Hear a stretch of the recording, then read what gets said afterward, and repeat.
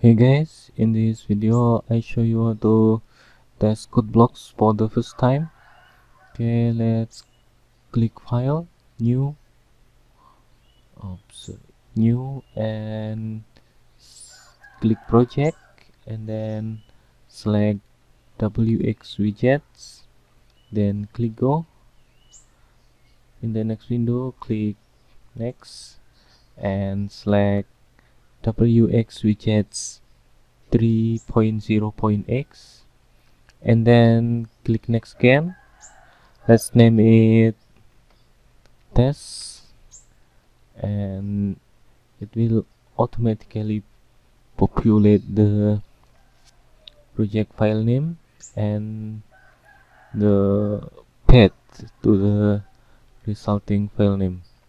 You can choose the directory here, but I will leave mine like this, and then click next. You can skip this is not important for now. Okay, then in the next option select wxMid, then in application type select frame based.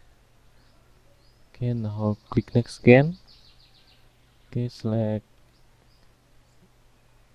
wxWidgets directory. You can use this. Okay, click next again.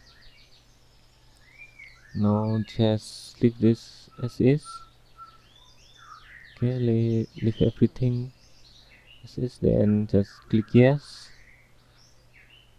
Okay, we'll need to change this to debug target to remote application and release targets to GUI mode application, then click finish. Okay, now click this build and run button under the main menu.